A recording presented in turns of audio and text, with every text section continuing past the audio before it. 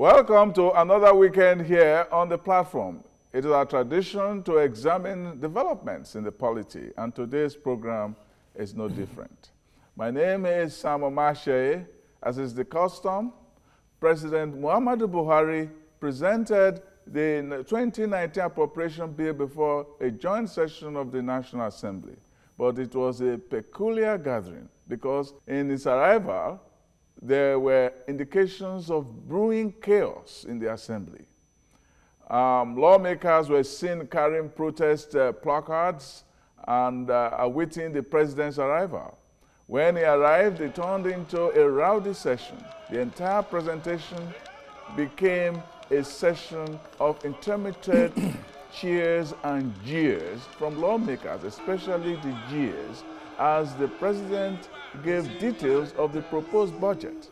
At the end of his delivery, protocol was abandoned and the president hurriedly led out the chamber to manage the situation. And the president, Muhammadu Buhari, presented a budget proposal of 8.83 trillion naira for the year 2019. A brief breakdown of the proposed budget shows that major fund takers would be the current expenditure, which will go up 4.04 trillion naira, while capital expenditure will take up 2.031 trillion naira, and debt service 2.14 trillion naira. The 2019 budget estimates 300 billion lower than the 9.1 trillion naira being implemented for the current fiscal year. Quite a mouthful there.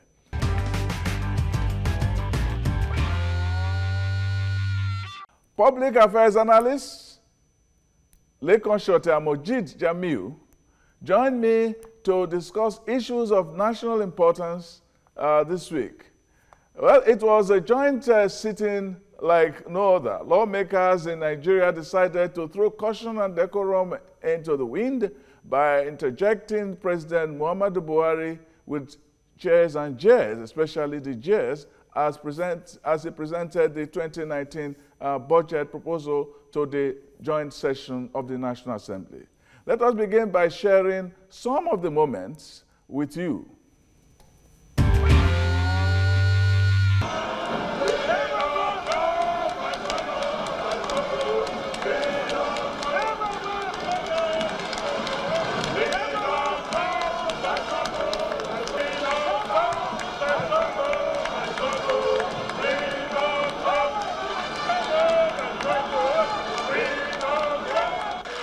Mile 2.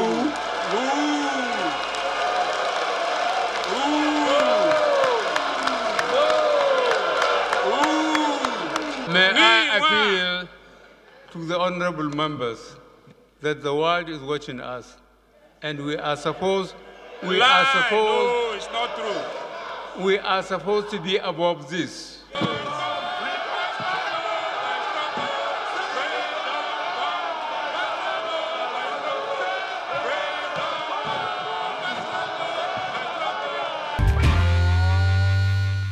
Well, Mojid, what would you make of what happened?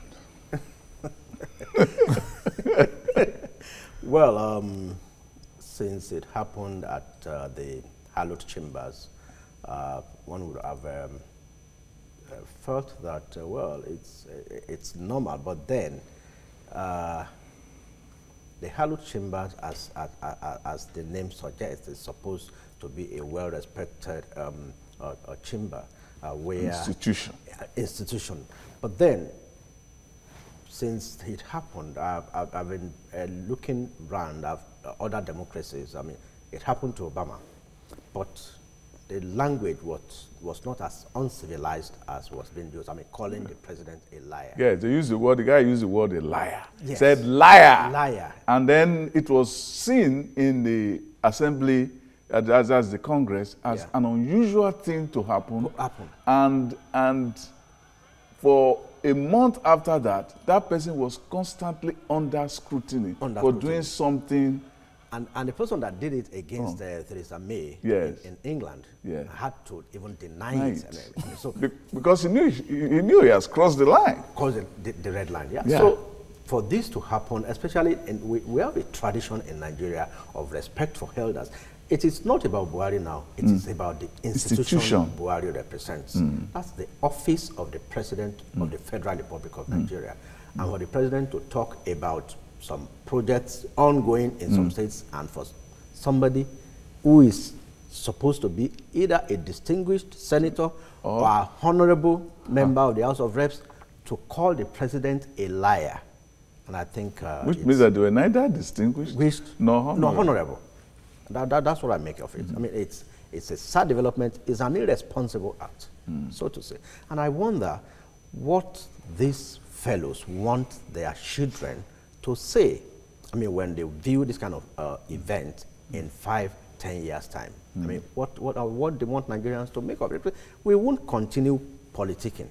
I mean, there will be, when they go back home and sit down to watch this, because this will continue to trend. Remember what Olubaby did?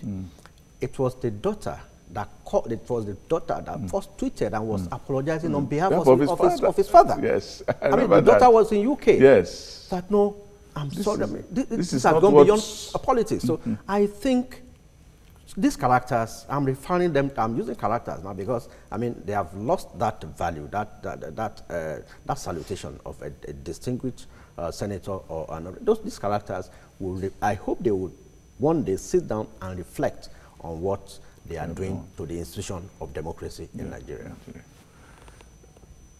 What did you observe first? What jumped out at you? Well, I saw lawmakers trying to be activists. And I asked myself, what is the basis of this? What are they talking about? You recall that before the sitting yesterday, we all knew that it looked like the president would not be allowed to come into the chambers. They even said that he should not come, or they will not even be available. They won't be. They will be absent. So we'll be talking to an empty chamber. You know, because it will become an echo chamber. Because he said that the shortcomings of the Constitution, a lot of the blame should be taken by the National Assembly. So I am expecting that they will probably deal with issues like that. And then what the president was, the facts or the statistics that he was reeling out. I'd like to think that those things, he should not be telling lies about those kind of things and mentioning places that you can verify. I see that these are self-serving individuals that go into the chambers at the federal level, indeed at the state levels. You cannot really point to anything that they are doing. Now they have turned themselves into hecklers. You know, I am not going to say the budget is 100%. We'll come to that. Perfect, you know, but to become hecklers, especially when you don't have anything that you are contributing to governance in this country. What your issues are simply because some of them have been denied a second term, another term. They are angry. Some of them feel that somebody has not allowed them to, what's the name of that, a constituency allowance? Projects. Somebody is denying them, or maybe they are padding the budget, state expenditures, for example, and then somebody says it's not going to happen. So it appears they are, I'm very serious about it, it appears to me that they are dealing with their personal issues rather than the issues of governance. If you want to contest what the president has said, I would have thought that you will wait for an opportunity to after all, in the US, the tradition is that after the State of the Union, statement by the President of the United States, the leader of the opposition will not give his own speech to counter that. Yes. That's the tradition of decency. That's what I expected. But, you know, I'm very angry with this gentleman that they take their own personal issues and they think it is more important than the issues of the budget is a veritable, very important instrument for governance in any country. And then you stand there and you are saying things like that, and I think it's wrong. President Muhammad Buhari has presented a budget proposal of 8.83 trillion naira for the 2019 fiscal year, with so many talking points. The surprise is that it is 300 billion naira lower than the 9.1 trillion naira budgeted for the current year. So we'll look at the budget itself. It's usually a statement of intention based on particular projections and so on and so forth. He also admitted in the budget that a lot of the work that ought to have been done because of the shortness of time was not done. So looking at what he has projected, looking at the politics of even approval of it, what hope do we have that this budget will not be different from last year? It will be a budget in which we have started this, we have started this, we have started this, but didn't have enough money to go all the way. Well, it could be worse, and I have my... Special election year. Yes, because of the election year. And I think we should let Nigerians know here that actually 2018 budget was 8.62 trillion. But because of the environment, taking into consideration the election for next year, they had to add the election budget. So that shot it up. And that's why they are going by. So technically, if we look at it, the 2019 budget is a bit higher than the 2018 budget. But then, but when you add the environment as a result of the provisioning for the 2019 elections, which also caused some uproar before it was finally approved. Well, the lawmakers told us that they were doing us a favor by recalling themselves from their annual vacation to look at the budget of INEC. There, so at least we should clap for them for that. So we say thank you to our legislators. But then, the budget, we might have some problems in our hands because even when we have a full year to run a budget, but one good thing also is the fact that the budget has a cycle. It's a one-year cycle. So like the 2018 budget started just in June and it's going to run till next year. Out of which I think we've expended about 65% of that. And hopefully it will still continue. The 2018 budget will still continue because I doubt if this current assembly will pass this budget before their term expires in May because they have gone on recess now. It will mean that the budget year has been, we are changing the year just like what happens in our academic year. So it's normally supposed to be January to December, but as it is, it's now like they are forcing us to run from June to June.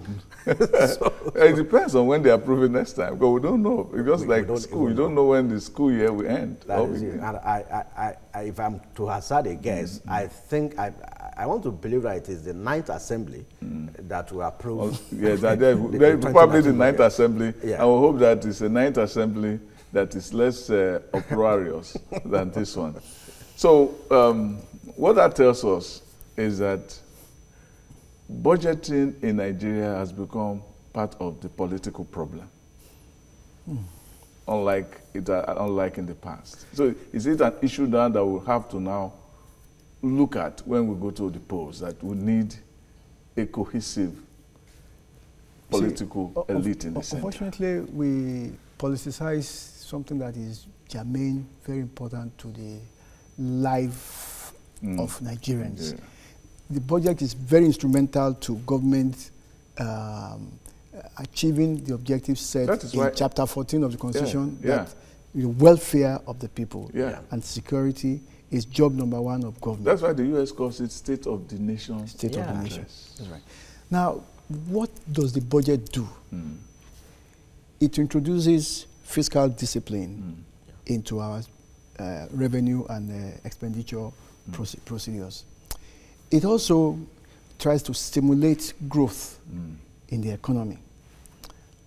You know, and of course, it also is a way of finding ways and means. That's why you ways and means for the government to run its programs, health, education, roads, infrastructure, all those things. Those are the main things. This is disrupted by this unnecessary, shifting of goalposts, such that it used to be April 1st to 31st of December when we were kids. Yeah. Then they changed it to January 1st to December 31st. Yeah. Who changed it now? It's a contest of wills now. Who changed it? We are not so. Therefore, we are in a lawless situation, a lawless environment. We are forcing the hands of the executive branch to do what it is not. As far as I'm concerned, if you look at it, I think we should have gotten a lawyer to tell us the constitution that is now being passed, is it legal? Because we are not now conforming to what the law requires. It's supposed to be January 1st to December 31st. We are now running something that is helter-skelter and confused. Yeah. And so, when you now say, oh, the constitution, the budget is 67%, executed. These are the people that have the most important responsibility in this country. For them, they are the ones that make the law. They are the ones that determine what the executive branch will do. Yeah. They are the ones that determine what the judiciary will interpret. Yes, okay. Very important assignment, and we are having Lilliputians. Okay, we'll see how that pans out in the months ahead. So thank you very much, Mujit. Thank you. Lekon. Thank you. Thanks a lot. As always.